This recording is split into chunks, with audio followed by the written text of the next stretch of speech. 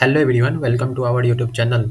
In this video, we will guide you through the process how to check storage on Xbox Series S or X or Xbox One. Okay. So guys, we are going to discuss by each step. To check the storage on your Xbox Series S or Xbox Series X or Xbox One, follow this step.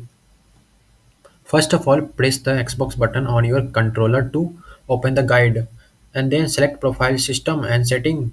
Then go to System and then Storage. Okay. After that, select the storage device you want to check. You will see a breakdown of how much space is being used by game, app, and other content. Okay.